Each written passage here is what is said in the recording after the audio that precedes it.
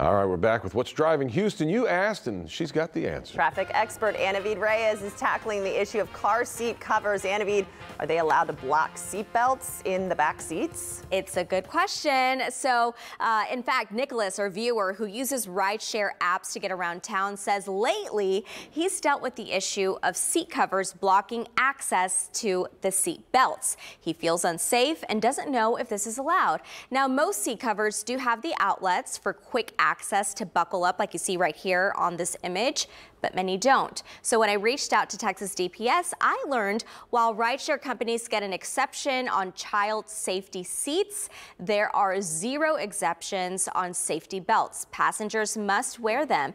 Everyone in a taxi or rideshare should have access to a seat belt and should be wearing it wherever they sit in the vehicle. And here's what's interesting. Passengers can get a ticket for not wearing a seat belt as long as they are at least 15 years of age.